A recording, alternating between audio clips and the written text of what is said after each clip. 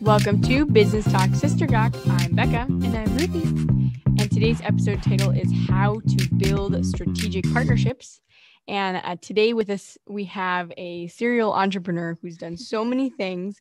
And I'm going to have her introduce herself and give us a little bit about what do you do? Awesome. So thank you so much, Rebecca and Ruthie, for having me on. I'm really thrilled to be here. This is a ton of fun. So my name is Sheila Farragher-Gemma. A lot of people call me FG because, hyphenating the last name seemed like a good idea at the time, but now it's just a really long name. But I, like you said, I'm a serial entrepreneur. I started working on my own when I had my first child, which was about 25 years ago now. She just turned 25 in March, which blows my mind that I have a child who's 25. But anyway, and did a bunch of different things. But in the last kind of 10 years or so, I've primarily focused on sponsorship and helping platform owners find sponsors for their platforms. But what's kind of the constant that's strung through everything I've done is just networking and finding strategic partnerships, which has really kind of leveraged my business and helped me grow faster just by creating those relationships. Yeah. So how would you define a strategic partnership? It's really it's like a symbiotic relationship. It's really something where both parties are getting something out of the deal. Like, it's not going to work otherwise. So it's, lots of times the simplest form is like somebody who maybe has the same demographic or has the same type of customer as you do, but they're not doing something exactly the same as you. So they're not really in competition.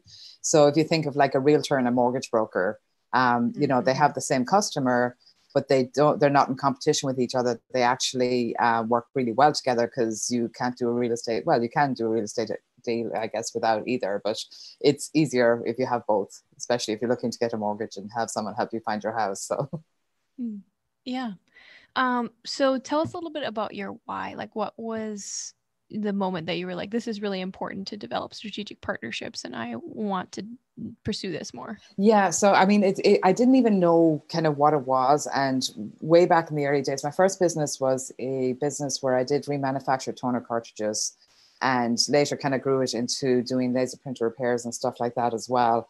But the growth in that business was primarily through joining BNI, which is Business Network International. I didn't really know it existed. I happened to just randomly meet a woman who invited me to go to her meeting. And I went there, and what I did was very unique. It was back in 1996. This is just when Ashley was born.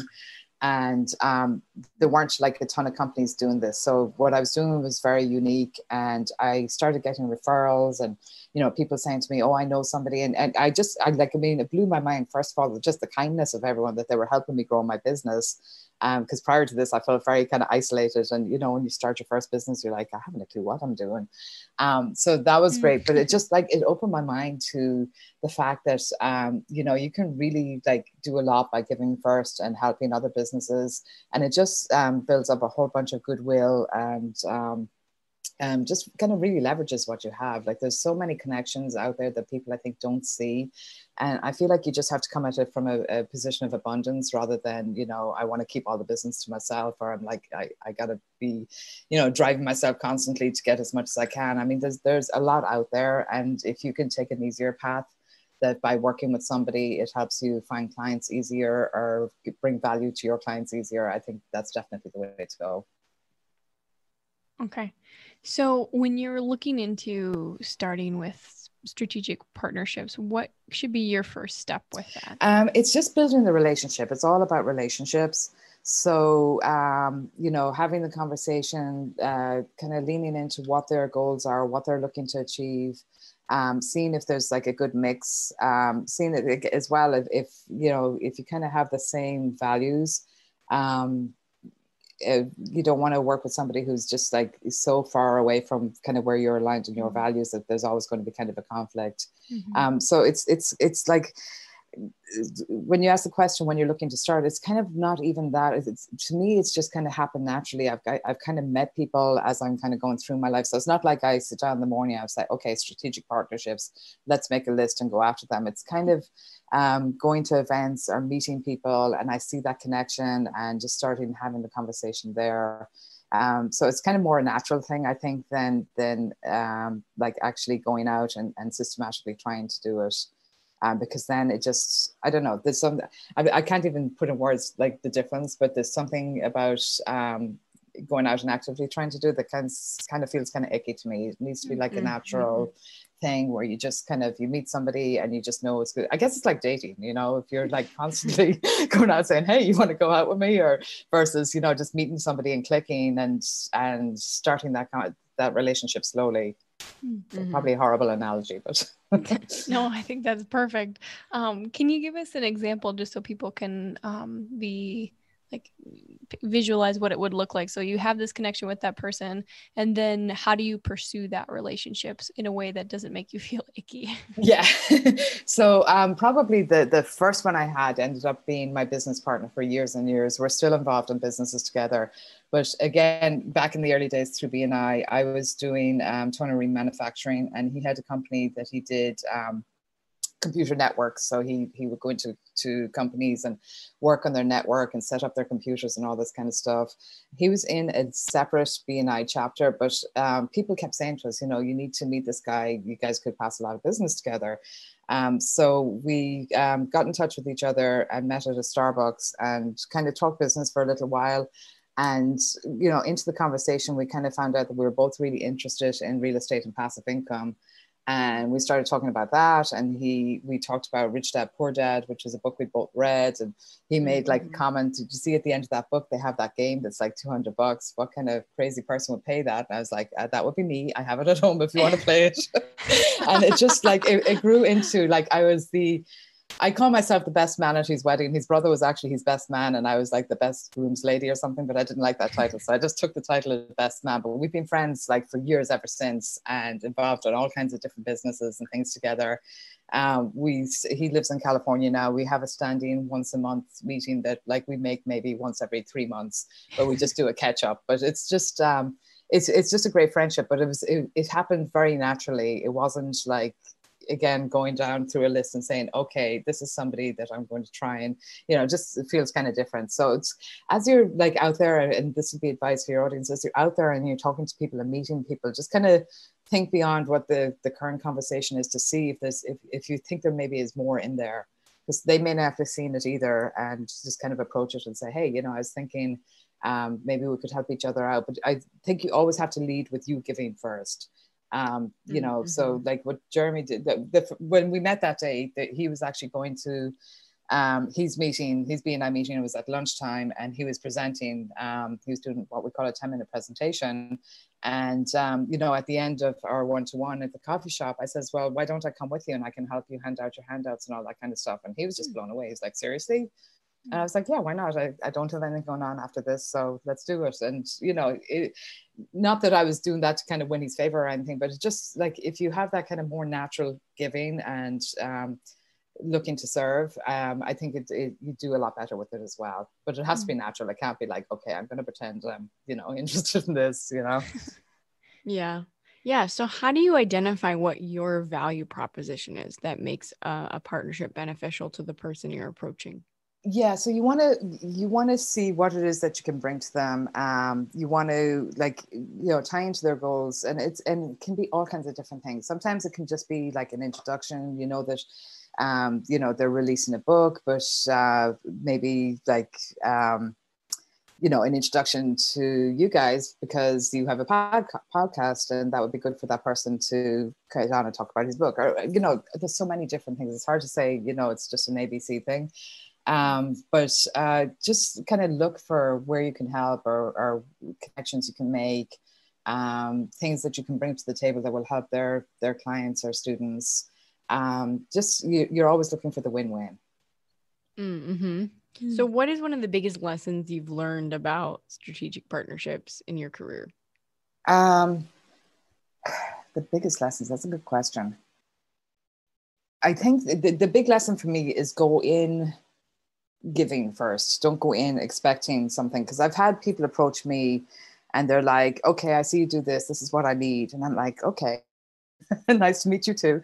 You know, just kind of go in with more of the giving and more of the open-mindedness of, you know, I'm not sure where this is going to go, but let's talk. Sometimes it's not as obvious in the beginning, but I think if you kind of go in with that mindset, rather than a what's in it for me type of mindset, I think that really helps as well. Yeah.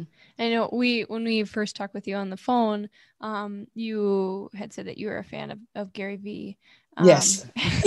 And that's kind of his whole spiel, you know, like it's just giving to people and always looking for ways that you can give and not, like he just says like, give. And then it's like, here's how you can help me. Yeah. So yeah, I feel like that I hear that a lot in what you're saying. Right. And if you've ever been on the receiving end of that, I was on a thing one day that I had bought this product by this woman, Zara Skyer. She's awesome, but she does this whole and I had said it, I think Google heard me, but I had said it one day, I said, I wish you could find a personal organizer for your computer. Because I have like files everywhere and emails everywhere and archives, and I'm trying to find something that's like 10 minutes to like, what was that person's name and how do I find it? So she has this course that teaches you how to organize your Google and have like a zero inbox and all this kind of stuff. But yeah, so she had this open office hours thing, and in the chat, I asked a question about what I was doing. So the open office hours was more about how she released her product than using the product. She does both. And I asked a question in the chat, and this woman responded to me, and she says, you know, I'd be happy to like help you out with that if you want to set up a call. So she set up a call with me, and the call was like all about me. It wasn't like a pitch. It wasn't anything like that. She asked me to explain the issue I was having. She came up with some really good suggestions, and that was it. There's nothing else. There wasn't like a, hey, I helped you. Now what are you going to do for me or anything like that? And I still don't know how I can help this woman, but all the time, every time I see her doing something, I'm like, okay, can I help with that? Because there's just such a huge sense of reciprocity. That you just want to give, like if somebody does something really nice for you, you immediately like it's an unbalance or an imbalance, and you immediately feel like you need to come back and do something for them. So it really works. It's just so natural. Yeah, that's awesome. So you had kind of said earlier that you have this standing 1 month check-in that maybe sometimes isn't always, you don't always meet once a month, but like right, yeah. So how have you seen technology play a role in kind of building and fostering those strategic partnerships? Just like, I mean, I've always, like, I'm not very technical, so I don't use much of the fancy stuff, but I've run my businesses, or especially this business, with my phone and Gmail, like most of my life. So, now that Zoom and things have come in, it's just really handy. Like you can actually see the person and have the conversation. You know, you can take your phone and like show them around to where you are at the moment, or, you know, whatever. So I think it just like gives an added layer of dimension to it. You know, the technology we have for that call it's a calendar call that I just set up way back when. It happens, you know, once a month. It pops up in each of our calendars. Sometimes we make it, sometimes we don't. And there's like no kind of, hey, you missed the call or anything. It's like, if it doesn't happen, it doesn't happen. We're busy. It's not a big deal. So I don't know beyond that. Like we usually do hop on Zoom and chat, and it's handy as well. Like the last time we were actually talking about a business thing. So, you know, he was able to share his screen and we walked through it, and, you know, but I'm more kind of just like hands-on, not that techie in most things that I do. Because I definitely think face-to-face interaction builds a lot more trust in a lot of ways. It does. And it's been hard this year with COVID that, you know, you're not really seeing people face-to-face, but I guess you are on the computer and stuff. But, you know, it's like in business as well. A lot of what I've done hasn't been like a typical brick and mortar where I have customers coming into a place or whatever. So a lot of times I've done business with people for years that like I may never meet them, or meet them, you know, eventually meet them. It's like, oh my God. And before Zoom, it's like, oh my God, you look so different to what I thought you were going to look like. Because you build up this image in your head of what you think they look like, and it's usually like totally different. So yeah. Well, and you mentioned a little bit about you have to be careful to make sure that the person you're choosing a strategic partnership with is someone who has similar values. How do you identify if they're going to be a good value fit? And like does it just take a lot of time to get there? Or how do you define your values first to see if they match? Yeah, I think it takes a lot of time and it doesn't. So I think there's probably red flags just in the conversations you're having. If you hear things that kind of sound selfish or what's in it for me or that kind of thing, you can get some red flags. Like sometimes I'll have a conversation with someone and I'm just like, yeah, no, I'm just not feeling it. But it does take time as well. There's like time to kind of build the relationship, deepen it. So that does take time and trust. And then I'm sorry, what was the second part of the question? Is how do you identify your own values? Yeah, so my own values is like some of my big values are kind of loyalty is a big one for me.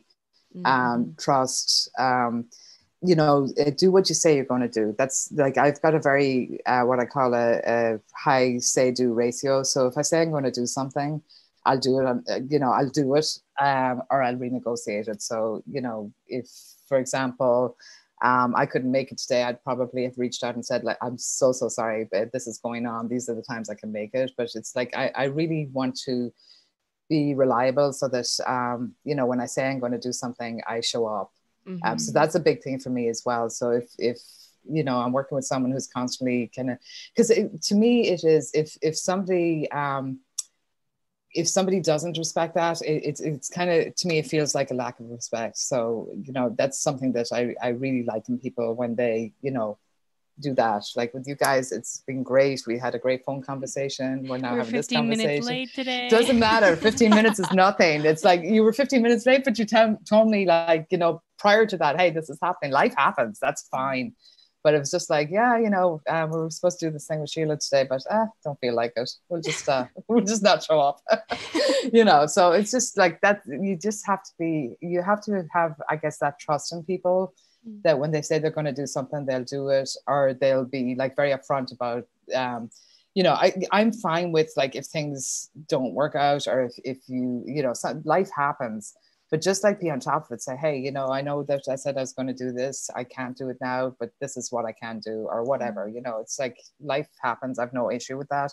But it's just kind of like the whole ghosting thing like really annoys me. It's like, okay, so we just had this great conversation and you said yes. And now I'm sitting here wondering what the heck happened. Yeah, I think that's so important. Like being a person of integrity and like actually doing what you say you're going to do, that like speaks volumes about people's character. So I think that's really good that you mentioned that. Yeah, to me, it's huge. I was just thinking about like specifically with Gary Vee, but like really anyone that you admire and you've maybe seen from afar and you're like, man, I'd really like to get to know that person or just see what it would be like to work with them or whatever. How do you go about connecting with someone or approaching a strategic partner that you've never like actually spoken before? Yeah. So I actually have a story. It wasn't a strategic partnership per se. Well, I guess it was in a way, but when my second daughter was doing college tours, I drove her and her friend pretty much around the entire of New England, like visiting colleges for about 4 days. So they were I had this minivan and I had the middle seats were out of it. So they were like way in the back. It was like I was a limo driver and they're like chatting away and doing their thing. So I was listening to audiobooks and somebody on Facebook had recommended Profit First by Mike Michalowicz. Whoa, so, we're reading that right now. Yeah. Oh my God, really? Oh, he is amazing. Yeah. So you're going to love this story then. So I'm driving around for 4 days with him in my ears because I had earbuds in because at the time I didn't have Bluetooth or wasn't working or whatever, so or they were listening to the radio. I think that was it. So I'm driving around with him in my ears. So like at this point I think like we're like the best of friends because I've just heard his entire life story. I read that book, then I bought the others and read or listened to those. So I come back from the 4 days of going around colleges and I look him up online and I'm like, oh my God, he has an event. So I was like, I'm just going to reach out to him. So I reached out and said, hey, this is what I do. I find sponsors for events. I'd love to work with you. And he actually responded, like he responded. I was like, I know, chills, right? So, so I was like, oh my God, like now what do I do? Crap. So he responded. He said he was interested and wanted to know how it works. I told him that, and he's like, "Well, I'd like to meet you." And he lives in New Jersey. And he's like, "Could you come to New Jersey and meet me for lunch?" I'm like, "Sure, you get a 7-hour drive. I can do that.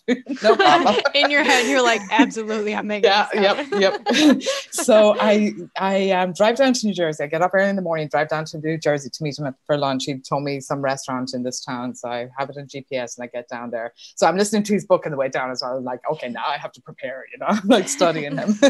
So I sound like a stalker. I'm just hearing myself speak here. But anyway, so I walk into the restaurant and the restaurant is empty. And I hear the woman behind the counter on the phone saying she's here. I'm like, wow, that's impressive. Like he didn't even bother showing up unless I actually showed up. So I go over and sit down. He comes over.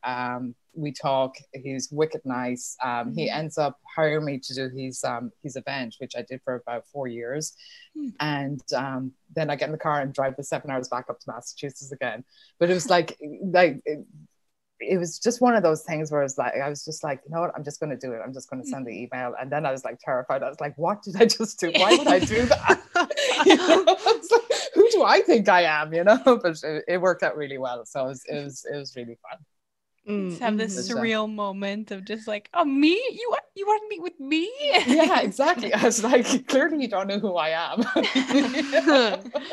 Yeah. So and we totally get that feeling because we've literally been like with you one time was like, I really want to interview this guy. He just seems so awesome. So she filled out the contact form on his website. Yeah. It was like, I mean, he's the CEO of this really big clothing manufacturing company, Stormy Cromer. And so like, I was like, what if I just fill it out, we'll see what happens. And then a couple days later, we got this email and it was this thread of like someone who had forwarded it, like all these different people, like who should, and then it got to him and then he reached out and was like, I would love to be on your podcast. And I like almost passed out. I was like, that's amazing. He was like calling me like squealing. I was like, you really responded. And we did. And they were like some of my favorite interviews because he was just like so genuine and just like, I don't know. We've done so many interviews. I don't know if I could really pick a favorite, but it was really fun to get to meet him. And he's so cool. That's awesome. And I'm glad that you're going to like put this one in now as your favorite. Just kidding.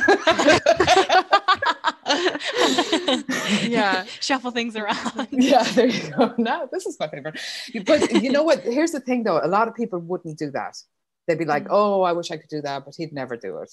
So like you lost nothing by sending, like maybe the time you sent it, you put in the form or whatever, but you really lost nothing doing it.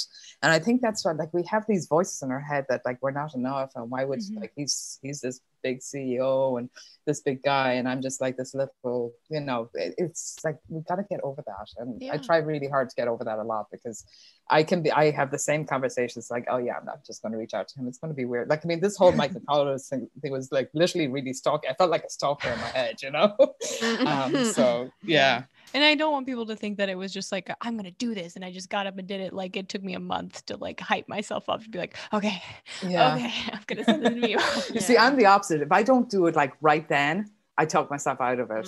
So if I literally hadn't got, like, I was on the website, there was a contact form. And if I hadn't done it, I wouldn't have done it, because then I'd have like come up with all the reasons why not to do it, and it was a bad idea and blah blah blah blah blah, and then I just wouldn't have done it. Yeah. Yeah. Go ahead. I was gonna say too, like, I forget how much I do this, and people, I don't think other people do it all the time, but it's a really good habit, is just like that immediate response you were talking about, like, wow, this person's really cool, I should send them something.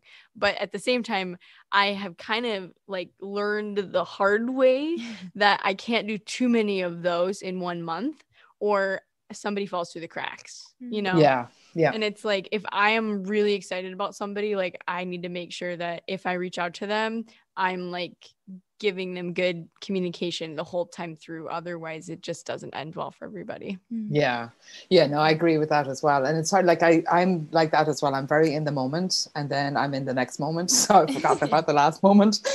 So I have all these like things to, I have Google Sheets and calendars, and even with all of that, things are still falling through the cracks, and it gives me such high anxiety. And I wish I just had like the way. Maybe I just need someone to follow me around and just like pick up all the the pieces I drop. But yeah, I totally get that. Yeah, exactly. Maybe an assistant would be better. Maybe. Oh, well, we're so excited to keep this conversation going. We have another episode with Sheila, and we're going to continue. The next episode title is called How to Monetize Your Events. So we're going to kind of wrap up and transition into the Sister Gark portion. But can you tell us where people can find you? Sure. Yep. So you can find me on LinkedIn under my name, the big long one, Sheila Farragher-Gemma. I am on Facebook at Connected Sponsors. And and we can probably talk about this in the next one as well. I also have a little kind of training that I give away for free. If anyone wants to get that, it's at connectedsponsors.com/finding sponsors. Connected Sponsors? Sponsors.com. So connectedsponsors.com/finding sponsors. Nice. All smushed together. That's awesome. Cool. And I am excited about this story because you were telling me that you had a joint venture experience that you want to tell us about. So yeah. So this was like our first joint venture experience, and it's with this gentleman, Jeremy, that we were in business for years. So and this was another one of those situations where we didn't really know what a joint venture was, or like we were going to run a webinar and offer this guy's product to our database. So he was speaking at an event that we were at, and I approached him and I was like, and I thought I was asking a big ask. I was basically asking him if he could, spend an hour and a half so he could sell these things to our database. But I thought it was a big ask at the time. I was like, oh, you probably don't want to do this, but could you think you could? And so we set up the date, and it was the week before Thanksgiving because we didn't want to do it on Thanksgiving week. We thought that would be bad. And at this point, Jeremy was living in California. We had like an office out in California that he had a couple of people working there for him. And I was just working out of my home here. And he got on the phone. We all got on the phone together. And this is before Zoom or anything. So it was just kind of a teleseminar. No, sorry, it wasn't. It was a live webinar. So we were going through GoToWebinar, so you could see his slides and everything. But we couldn't see each other. So we're just kind of on the phone together talking. And then he would put his screen up on GoToWebinar and do it that way. So we were kind of chatting beforehand, making sure everything was okay. And we get started. And next thing, Jeremy's texting me, he's like, the phones are going crazy already. This is crazy, So like the phone kept ringing in the office in California. And I was like, wow, I wonder what's going on. So we went through the entire hour and a half webinar. We're listening to him on the phone so we can hear everything. We're seeing the slides progress. And like a webinar is a very kind of choreographed thing. You build up your value and then you do a close at the end. But it's obviously it needs both audio and slides for it to work. So we get off it at the very end, and Jeremy picks up the phone messages, the multiple phone messages from people saying we can't hear anything. So we forgot to turn on the audio. So the whole thing went out. They saw the whole pitch, like the final thing with the price and all the rest of it. And obviously nobody bought because they didn't really know what it was except for the slides that they were reading if they stayed that long.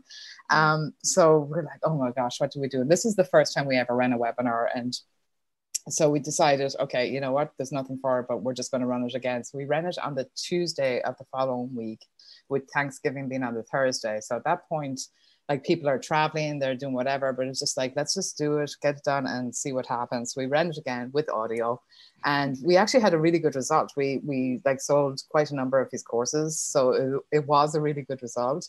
But it's like these things happen at the time. It was like the greatest disaster, especially where we kind of felt like we'd let this guy down so badly. We're like, oh, we're such amateurs, we didn't even know how to go to a webinar. But it turned out for the best. But the kind of my lesson behind all of that is no matter what, just keep going. It's like, you're going to make mistakes. It's inevitable. Just learn from them and move on. Yeah. Been there, done that. At first one, our mics were turned down all the way. Oh no. We felt so bad. Yeah. Mm-hmm. Oh, that's funny. Thank you so much for joining with us and chatting with us and telling your stories. It's been fun, and we're excited to do our next episode with you. If you guys liked this week's episode, then go ahead and give us a review on Apple Podcast, and we will see you again next week.